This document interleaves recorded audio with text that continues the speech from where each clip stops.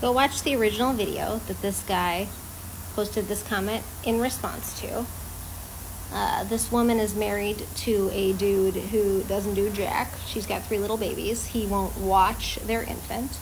And this dude's comment right here, poor pitiful me, she will feel entitled to step out of the marriage and feel entitled to child support and maintenance. And I want to address this because you, sir, are exactly what I'm talking about. She is entitled to step out of the marriage. Nobody belongs to you. Your spouse doesn't belong to you.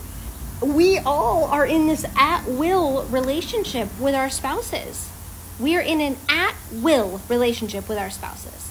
And if you fail to show up year after year, you fail to meet minimal needs as a husband and as a partner, yeah, your partner is going to leave you or they might cheat on you. And they are entitled to child support and maintenance. Not feel entitled to, they are legally entitled to.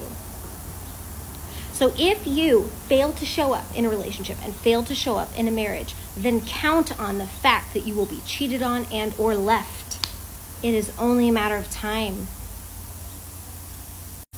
I'm Billy Tarasio. I'm an Arizona family law attorney, and that makes me an absolute expert on watching relationships go down and burn in flames, and I've been watching it for 20 years, and there are patterns, and this is a pattern.